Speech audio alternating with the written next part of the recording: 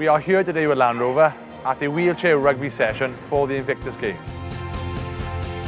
Before today, I thought, it's easy, you can just jump in the chair and be good, but having done it now this afternoon, it's very, very difficult. It's a lot of things going on, and I've got new added respect for these guys out there.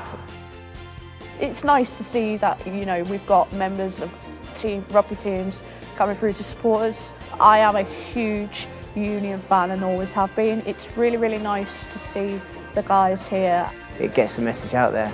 They're putting the Invictus Games logo out there for us, and hopefully the more people who know about it, the more people come and support us. I think Wasps' partnership with Invictus Games is very good. It's something that will highlight to a lot of people, obviously seen out on telly, on our shirts and stuff, so yeah, it's a good thing.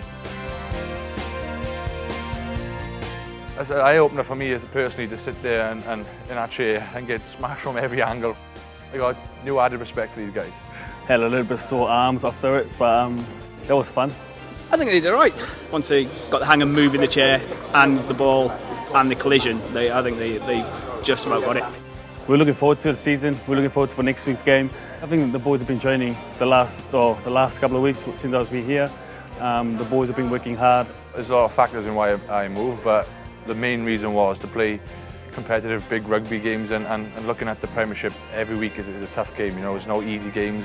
With the squad we got now, we've got to be up there pushing and challenging for honours. I feel as a player, we've got to start believing ourselves now and start pushing Wasps back to where they were before. One of the best teams in Europe and certainly the best team in England. I know the fan will always behind the Wasps, so we're looking forward to it.